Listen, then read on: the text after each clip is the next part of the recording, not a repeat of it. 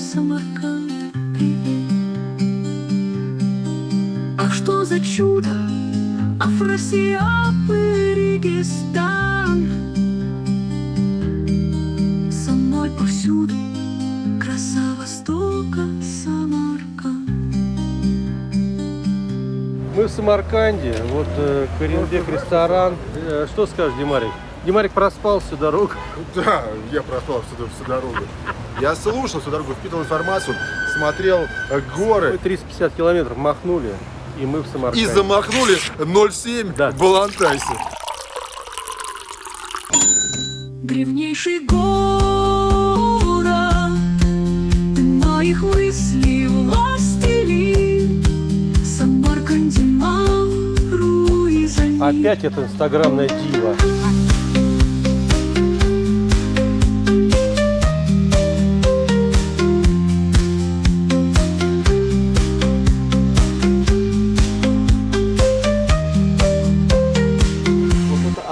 Трона была Амира Тимура, но, знаете, был этот Аксарай, Куксарай.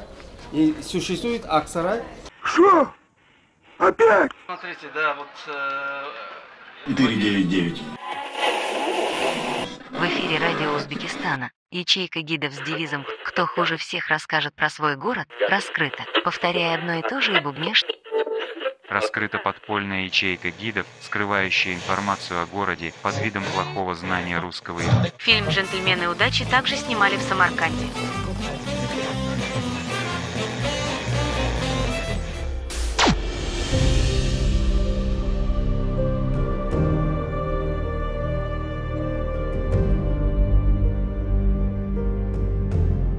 С XIV века на этом тронном камне Кукташ, в переводе с тюркского «голубой», происходили церемонии восхождения на престол среднеазиатских правителей из различных династий. Рядом мраморная чаша. Она имеет форму восьмигранника, то есть 8 ворот в рай. Перед походами воины выдавливали плод граната и наполняли чашу. Каждый выпивал по пиале. После похода она снова наполнялась, и по остатку сока Тимур примерно понимал, сколько воинов не вернулось. Та же легенда с косточками от граната. Покидали, ушли, вернулись, подсчитали. А возможно, это емкость для ритуальных омовений.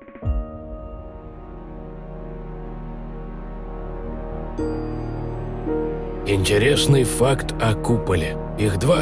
Один в одном, между ними 10 метров пустоты. По типу термоса для поддержания комфортной температуры и лучшей акустики. Ребер на нем 63, что означает возраст пророка Мухаммеда.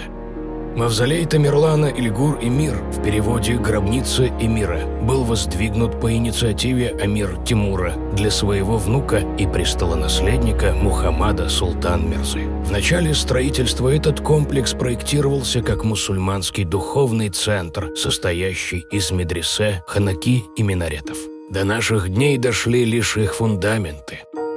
Сам Тимур умер во время похода в Китай и, вопреки его воле, был похоронен в этом же мавзолее, в ту пору еще не завершенном. Этот архитектурный ансамбль стал семейным склепом тимуридов.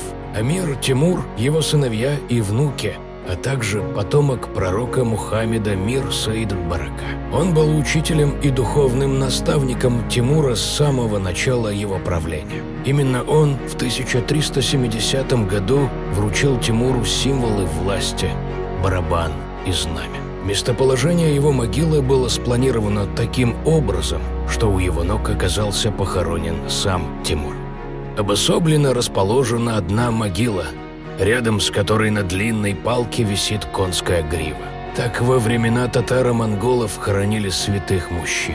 Он был покровителем керамистов, так как каждый квартал в то время имел свою профессию. Амир Тимур решил построить мавзолей для внука именно на этой улице, потому что считал, что это будет как оберег.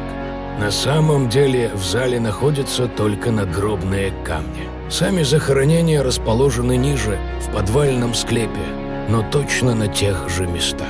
Для надгробия Тимура внук Улугбек, знаменитый ученый и астроном, из похода привез 2 больших куска нефрита. Этот камень являлся троном потомка Чингисхана. Вот видишь, он как просвечивается, смотри. Это не отражение. Нет, это ты пробиваешь лучом. Версия о том, что из-за ошибки строителей вода затопила склеп и вскрытие гробницы тимуридов была вынужденной, выглядит неубедительной. Это был приказ Сталина, для которого полководец, который не проиграл ни одной битвы, был кумиром, и поэтому он выбрал себе такой псевдоним – Сталь. Тимир в переводе с тюркского железа. Враги называли его Тимурленг, что означает «Тимур хромой». Оно перешло в западные языки и звучало Тамерлан. Он был ранен стрелами и в результате на всю жизнь остался хром на правую ногу и с сухой правой рукой. Кости срослись в локтевом суставе в согнутом положении. Так вот, экспедиция под руководством антрополога Михаила Герасимова, того самого, который по черепу воссоздал истинный облик Тамерлана, приступила к работе в начале июня, последовательно вскрывая все могилы. 21 июня 1941 года вскрыли могилу Амир Тимура. Как бы то ни было, появление 3 старцев с книгой с предупреждением о большом горе в случае вскрытия гробницы и наступление переломного момента в войне сразу после перезахоронения останков весьма примечательно.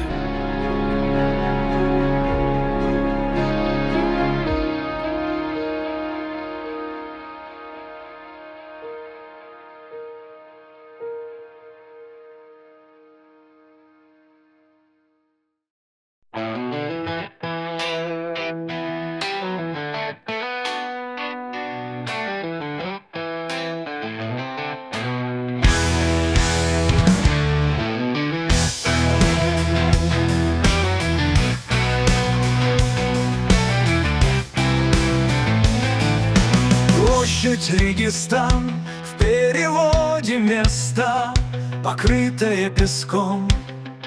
В далеком прошлом здесь был базар. Все 3 медведя были подняты, из руины воссозданы в первозданном виде.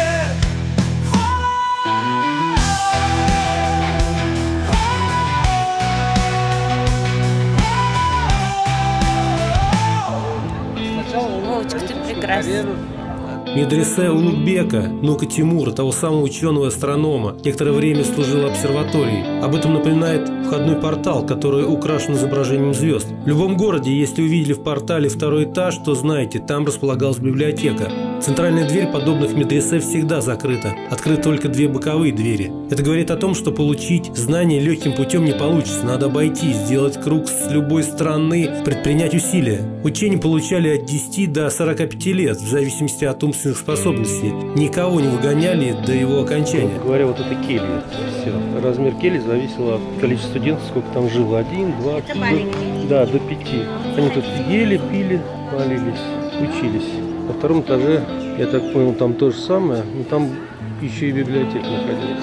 Мне показалось, что правый минарет, он же северо-восточный, как будто немного завален относительно стен. Оказывается, после разрушительного землетрясения 1897 года он начал падать, и к 1918 году крен составил 1 метр 80 сантиметров. Так вот, был такой археолог и историк-востоковед Василий Вяткин, который плотно занимался Самаркандом, и в 1903 году его назначили смотрителем памятников города. По его распоряжению из Москвы доставили 24 металлических троса, с помощью которых строители, обвязав 32-метровый минарет, попытались удержать его дальнейшее падение. С каждым годом крен увеличился, и тросы натянулись как струны, а ветра создавали ужасные звуки, проходя через них. В 1932 году, в год смерти Вяткина, в Самарканд направилась группа архитекторов, в составе которой был инженер Владимир Григорьевич Шухов. С очередной его башней я вас познакомлю в Бухаре. Так вот, он предложил при помощи специальной рамы с винтами и шатунами повернуть минарет на 180 градусов и закрепить на новой опоре, что и было сделано за 4 дня. Кстати, в 1965 году выпрямили и 2-й юго-восточный минарет, который отклонился на 1 метр 67 сантиметров. Разворачивать его не стали, с помощью домкратов и тросов вывели в ноль и просто залили эти механизмы бетоном.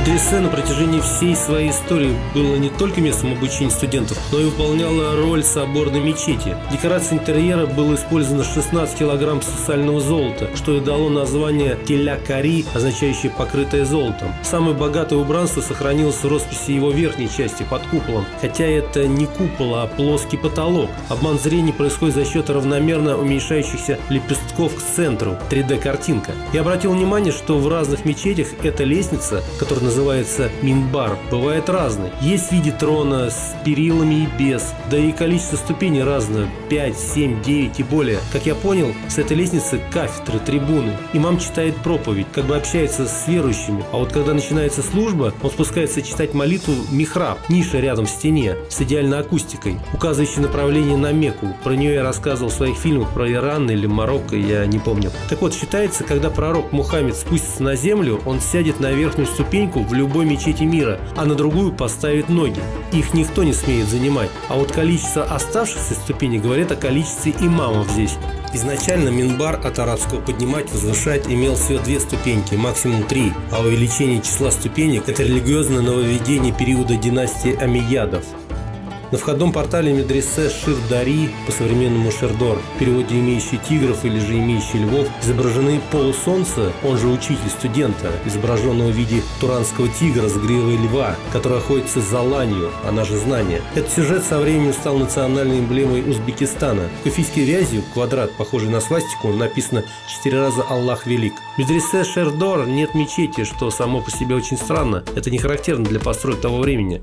В него мы не пошли, так как оно идентично стоячему напротив, да и, как вы уже догадались, основной причиной был гид. Опять не повезло, 0,2 в их пользу, но сами по себе как люди они хорошие. Забегая вперед, скажу, мы подняли кипиш и половину второго дня в Самарканде, а также экскурсии в Бухаре и Хиве мы провели уже с шикарными гидами.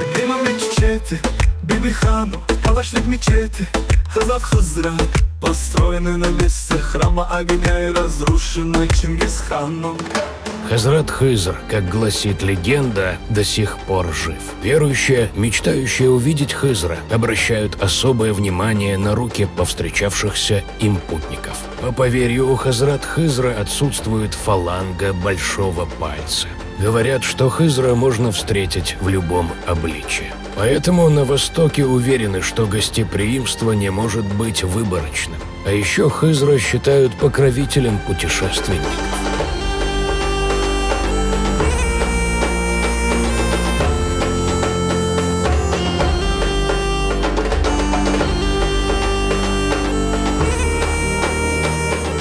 Это лестница грешников. Важно, чтобы при подъеме и спуске было одинаковое количество ступеней – 36, но утверждают, что в 90% случаев выходит меньше или больше, а это значит, что ваши грехи не прощены. С левой стороны двухкупольный мавзолей, который считается могилой астронома, работавшего в обсерватории Улугбека. По другой версии, здесь похоронена кормилица Тимура. Комплекс Шахи-Зинда состоит из мавзолеев и сооружений, последовательно пристраивавшихся друг к другу в течение 9 веков. Большая часть их принадлежит близким Амира Тимура, среди которых любимая 16-летняя племянница, старшая и младшая сестры, его жены, религиозный деятель, а также его главнокомандующий. Все захоронения расположены вокруг могилы Кусама ибн Аббаса, двоюродного брата пророка Мухаммеда, который в VII веке сыграл ключевую роль в насаждении ислама в Средней Азии вместо зороастризма. Легенд, скорее их версий 2. Одна гласит, что во время намаза он был убит язычниками и брошен в колодец, а тело так и не было найдено. Акведук с чудодейственной водой находился на холме, где сейчас стоит мечеть Хазрат Хызр, старца, нашедшего источник бессмертия и упоминающегося еще в преданиях об Александре Македонском. Вторая, что он был ранен стрелой и с помощью духа святого Хазрат Хызра спрятался в подвальном помещении, где живет до сих пор. Само название у комплекса двоякое. Шахи-Зинда происходит от того, что он был шахом, хакимом, то есть мэром Мекки, и Шахи-Зинда в переводе «живой царь», то есть он был шахидом, мученикам, умершим не своей смертью. За правой створкой старинной двери находится замурованная арка от минарета XIII века, мечеть которого была разрушена монголами. На нем виден зороастрийский узор. В этой части мавзолея был найден единственный для домонгольского Самарканда сохранившийся резной деревянный фриз. Фрагменты стены и двери мечети XII века. А это комната для паломников, которая была возведена в XI веке, многократно перестраивалась. А мнимая могила, так как Кусама ибн Аббаса бессмертен, находится за резным окном.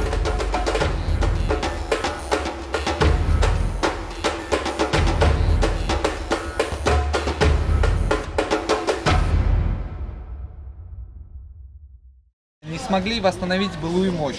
Внутри вы, наверное, видели до реконструкционной фотографии, когда она еще была в руинах. Нет. Не видели? Нет, нам ее даже не показали. Странно. Итак, сам комплекс состоит из входного портала, две малые мечети и одна большая главная мечеть. Высота входного портала достигала 70 метров. Не смогли восстановить, так как фундамент сооружения уже не выдерживает. Мечеть была немного выше, здесь метров 10 не хватает. Вот на самой мечети еще верхушка была. Сама мечеть строится после похода в Индию. Достон, отдохни немного и разреши рассказать предысторию. Эмир Тимур не мог быть ханом согласно Ясе, закону Чингисхана. И только женившись на Сарай-Мульк-Ханум, дочери Казан-хана, Тимуру удалось породниться с семейством чингизидов. После женитьбы он получил к своему титулу и имени приставку Гураган, что значило «ханский зять». Это соборная мечеть Тимура, которую в народе называют Биби-Ханум, что значит «старшая, главная жена». 97 слонов и куча ремесленников, пригнанных из Индии, участвовали в ее строительстве. Тимур приказал, чтобы за время его 5-летнего похода в Турцию все было построено. По одной версии, этим воспользовалась одна из жен и рядом построила захоронение для своей матери, потратив при этом много кирпича, предназначенного для строительства главной мечети. И как итог, в толстенных стенах вынужденно делают пустоты и засыпают их строительным мусором. По другой версии, средневековые мастера не владели необходимыми технологиями и материалами для постройки сооружения, которое должно было превзойти все аналогичные постройки. Тимур по возвращению из похода казнил архитекторов, приказал разрушить и построить заново, а сам отправился в свой последний поход на Китай. Пятничная мечеть так и не была перестроена и в скором времени разрушилась сама. Мавзолей, где похоронена Сарай-Мульк-Ханум, отравленный и умерший в тот же год, что и Амир Тимур, находится напротив. Он был заложен для матери, жены и других женщин из рода тимуридов. За 5 лет построили огромную мечеть, самую большую мечеть на территории Средней Азии. И одновременно в мечети могли молиться более 10-12 тысяч человек. Конечно, это со всем двором считаю. Внутри было 480 колонн в 3 ряда. И сверху на крыше 400 маленьких куполов. Эта мечеть очень сильно пострадала, к сожалению. Возможно, из-за того, что ее очень быстро построили. С 1994 по 2003 год. 9 лет длилась реконструкция. И почему именно Тимур здесь строит эту мечеть, то есть рядом с базаром? Самый большой комплекс строится рядом с базаром. Как вы думаете, почему? Эго Тимура. Эго? Эго. Просто эго. Просто эго. Несмотря на то, что Тимур становится таким великим правителем, завоевателем, все-таки в народе были слухи и сплетни, что он простолюдин и чистокровный. Это так и было, но это очень сильно задевало Тимура. И он именно через такие сооружения хочет показать свою мощь, передать всем, насколько он сильный и мощный. В его родном городе, в Шахи-Зинде, на входном портале были такие слова: «Если вы сомневаетесь в моих силах, посмотрите на дела рук моих, и больше никогда не сомневайтесь». А в то время каждый человек, приходя в чужой город, новый город, обязательно посещал базар, чтобы пополнить свои запасы. И, естественно, увидел бы сооружение Тимура, что очень быстро разнеслось по всему миру. В центре двора видели мраморную подставку и книгу. Есть легенда, в которой говорится, что был каллиграф, знаменитый иранский, и, услышав, что Тимур строит самую большую мечеть, решил сделать ему необычный подарок. Самый маленький Коран во всем мире, полностью изготовленный из золота, над которым он работал целых 20 лет. Но Тимуру не понравился подарок. Он не оценил его, он прогнал его со словами: «Смотри, что я строю, и что ты мне даришь? Сделай то, что подобает моим размерам». И через 2 года каллиграф возвращается уже с большой книгой и дарит Тимуру. Конечно, он был рад. Вот, говорит, достойный подарок, достоин моих размеров. И одаряет его золотом. Говорит: возьми столько золота, сколько сможешь с собой забрать. Ну, взял золото, уходи к себе домой, живи себе на счастье. Ну нет, язык мой враг. Когда он уходит в свои края, он распространяет слухи и сплетни, что Тимур тупой, якобы, что он не может оценить человеческий труд. Скорее всего, его задело, что 20-летний труд не был оценен. Но эти слухи-то дошли и до Тимура, каллиграфа быстро нашли и лишили головы. Хотя мог жить в богатстве и достатке до конца своих дней.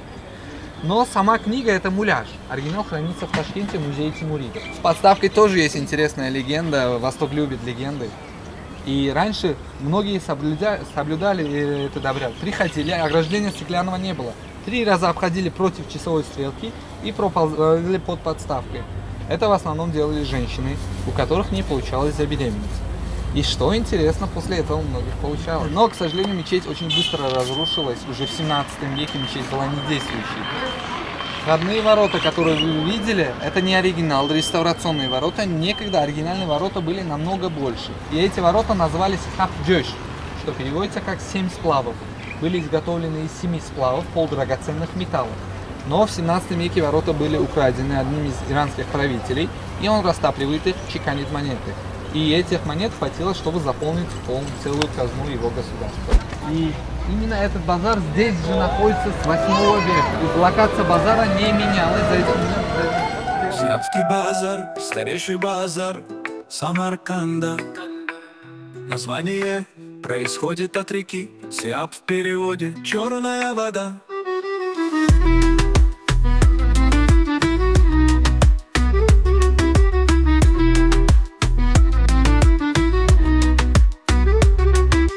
У каждого человека есть один дом. При жизни это мечеть, после смерти это его могила. А вот линия значит, что он не одинок, то есть у него есть жена. Вышивали кругляшки и крестики. Кругляшки значит у него сыновья, крестики это дочки. А вот это эмбрион, еще разочек повтори, да, вот это эмбрион? Вот похоже же? Ну это уже философия. Да, я понял. Начинает шевелиться, да, из-за этого? Вот шевелиться, определяется пол. 56. Здесь, например, вы видите 16 куполов. Можно сказать, многие говорят, что это связано с Советским Союзом. В период Советского Союза было 16 государств. Можете поправить, что было 15. Нет, 16. Но определенный срок. Дружба народов, Корейская, СССР. На небольшой срок было, еще одно государство, поэтому 16 государств и одно целая республика. Перчики — знак оберега от сглаза.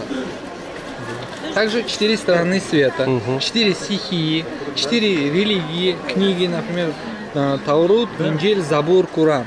То есть Тора, Евангелие, Библия и Коран. Это уже идет философия. Смешанный гранат и апельсин. Очень интересный вкус. 50 на 50 смешивают, и получается очень интересный такой кислость от апельсина и вот сладость от граната. 30 тысяч. Без смешивания сам гранат будет 25. Плотное тесто, и ее готовят не на дрожжах, а на закваске. И поэтому она долго хранится, где-то до месяца. В холодильнике можно хранить еще дольше. А то, что она блестит, здесь намазано маслом, это товарный вид. А хранится, то есть она будет такая же пышная? Да, она не будет черстветь. А как вообще народ относится к вашему первому президенту? Хорошо, ну президент, честно скажем, многое сделал для страны. То есть, здесь могила Ислама Каримова, первый президент. А это мечеть. 2 в одном как-то. У них по всему городу есть филиалы. Женщины, которые дома ткут ковры. Коричневый до бежевого цвета. Зависит от града. То есть один ингредиент не дает 1 тон. Там 1000 разных тонов есть. Все зависит от времени варки. Чем дольше варите, с каждой минутой меняется цвет. И вот, используют цветок аспарагус, горный цветок, кожура граната, корки грецкого ореха и корень растения марена. Вот на их фазендах растет. Каждые 5 лет берут его корень и используют как краситель. Для синего цвета они импортируют цвет индиго из Индии. Здесь именно варят нити, но всегда варят с запасом. Скажем, если для одного ковра нужно 20 килограмм синего цвета, они делают 25 или 30. Потому что если вдруг у них будет нехватка нити, они никогда не смогут повторить этот цвет. Даже если в 2 казанах одновременно одинаковое количество ингредиентов, одинаковые килограммы нити, все равно цвет будет разный. Дальше это все абсолютно ручная работа, 100% натуральные красители, натуральные материалы. Потрогайте, она рельефная. Этот рельеф вырезается вручную после того, как ковер снимается со станка. Вы открываете, и вот здесь видно узелки, которые я вам показывала, как делаются. Видите? Какого цвета ворс, такого цвета узелок. Это ручная. И это шелк. А вот это, например, смотрите, вы открываете, и здесь нету ничего, здесь только основа и ворс. Это машинная работа. И машинная работа — это всегда заменители натуральных материалов.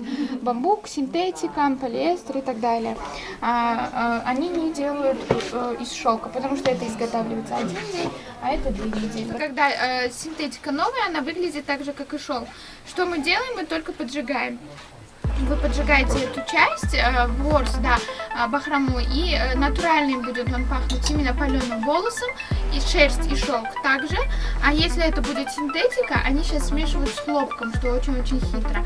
Они как раз таки, она будет пахнуть именно пластиком. Пока мы едем на бумажную фабрику, поставь лайк и подпишись, а то пропустишь продолжение.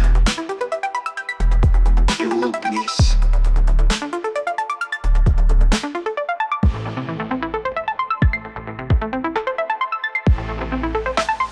Есть месторождение глины, которые используют гончары. Но наша глина очень жирная, и ее приходится разбавлять с менее жирной глиной, чтобы из него лепить посуду или какие-то изделия.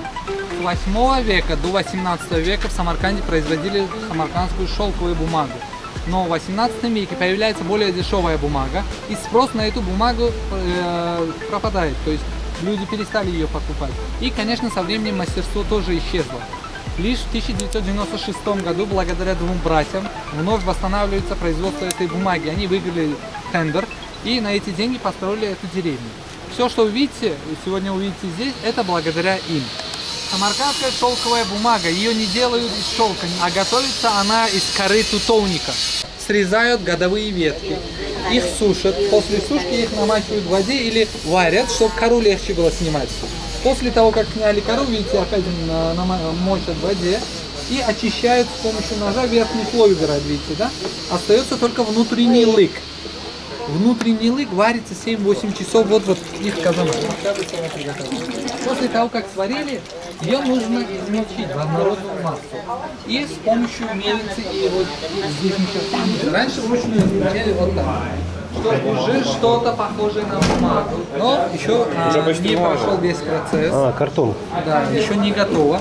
После того, как измельчили все, ее разбавляют с водой вот в такой таре. После обработки она гладкая, как шелк. Потом процесс сушки, она еще не высохла. Лепим на такие доски, окна. Летом до 2 часов, зимой до 6-7 часов сушатся. Еще влажная. И процесс сушки. С помощью такой щетки, сделанной из конского грива или хвоста, выравниваем бумагу. Но она еще не готова. Она еще шуршавая, не гладкая. И проходит ручную полировку. Таким образом, 10-15 минут с каждой стороны бумага полируется. Да, сейчас эту бумагу используют в основном в реставрационных целях. Ее можно пустить через принтер. Вот. И используют в основном для восстановления книг, рукописей, карандашей, так как бумага идентична со старой бумагой. Как интересно, да, даже сами инструменты стираются. Да. И вот, вы обрабатываете? Это ракушка. Вот. И наоборот. Видите, уже гладкая, это уже обработанная бумага, прошла весь процесс. И теперь мы сейчас пойдем в следующую комнату, и вы увидите, что можно сделать из этой бумаги. То есть в следующей комнате все, что вы увидите, все изготовлено из бумаги. Именно самаркандской шелковой. Также, чем интересна бумага? Она многоразовая в первую очередь. Ее можно аккуратно помыть, высушив, использовать заново.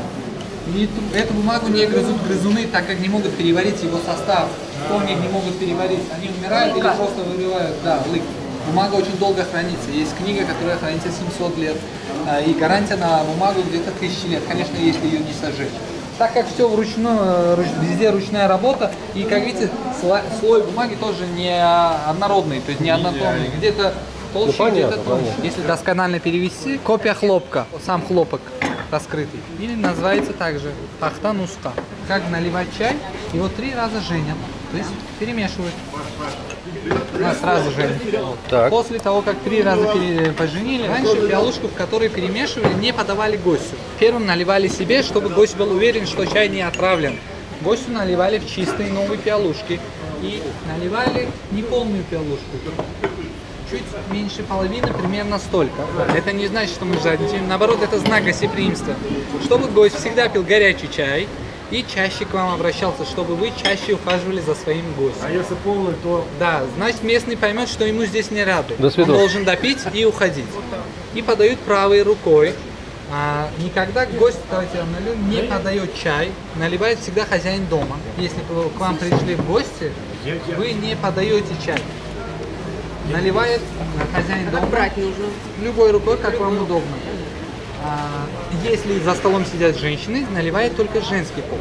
Подает чай женщина, девушка. Если нет женщин, в большинстве случаев это самый младший.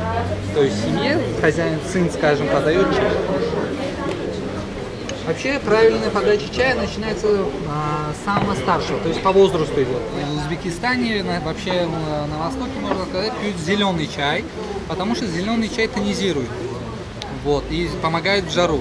Вы вспотеете один раз, и поры закроются, больше уже не будете потеть. Вот поэтому у нас даже в самую жаркую погоду, плюс 45-50 градусов, пьют зеленый горячий чай. Плов готовится, мастер-класс, прошли мы. И оказывается, самаркандский плов не перемешивается. Как готовится слоями, так и есть. Первый холодный ужин масла. И это масло считается самым полезным, здесь нет никаких добавок.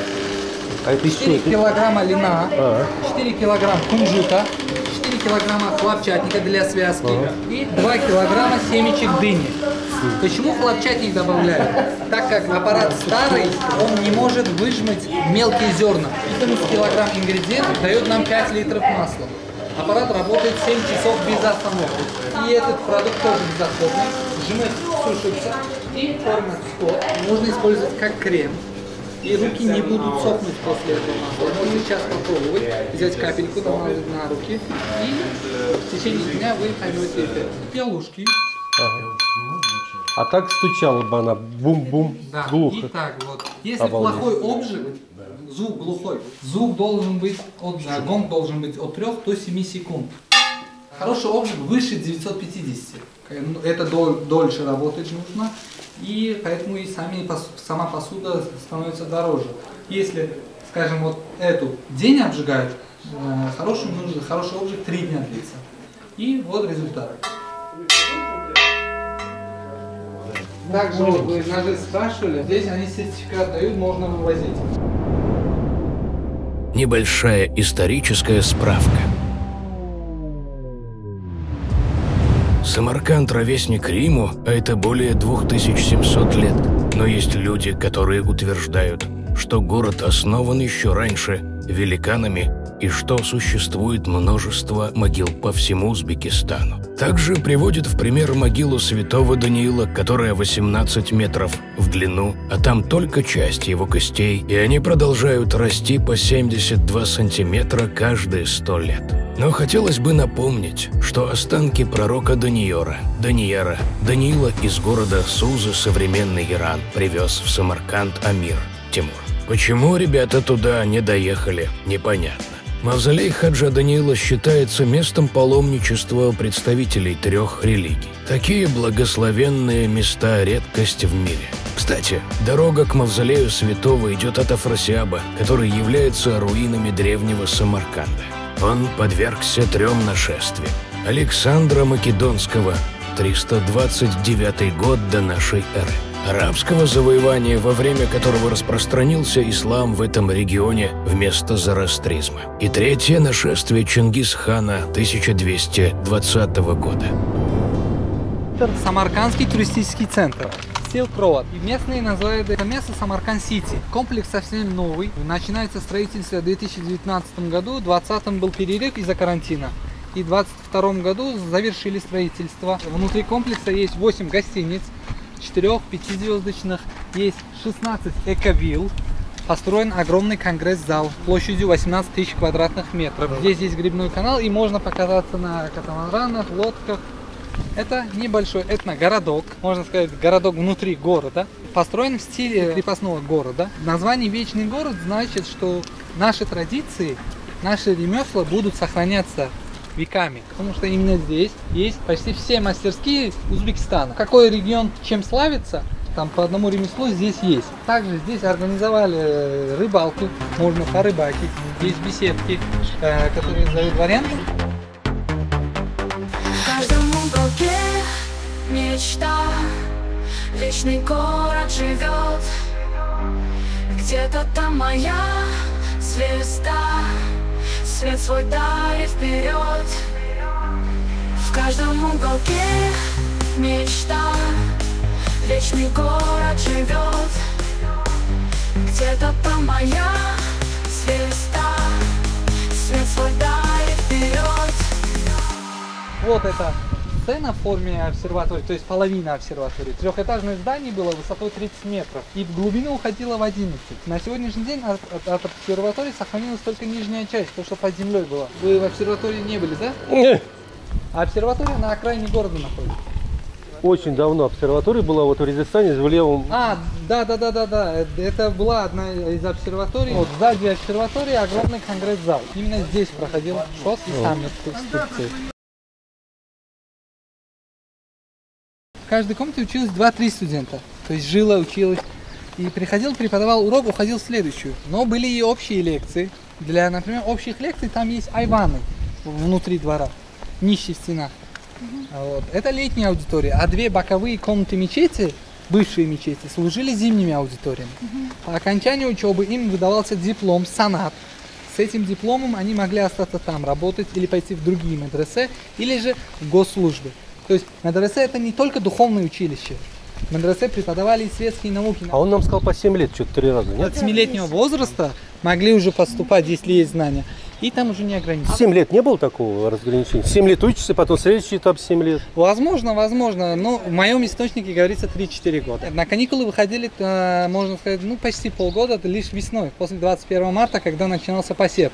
Время работы. Наказания были, одно из интересных наказаний, били по пяткам за то, что они не учили, не сделали домашнюю работу или нарушали определенные правила медресе. И они потом после этого не могли нормально ходить, они ходили на цыпочках. Вот, допустим, ребенок живет в сельской местности, да, занимается земледелием. Вот он что, захотел учиться и пошел учиться, или как это? То есть по его желанию, по его желанию это было? Да, можно. Именно в медресе Улугбека не было такого, чтобы учились только дети богатых людей. То есть учились все.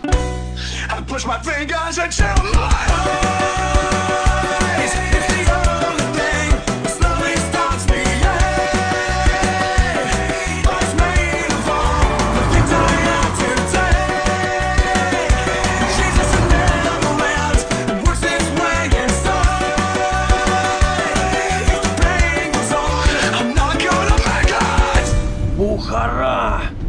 А здесь в Бухаре надо побольше бухать или... Нет. Нет, да? Только вечером. Все.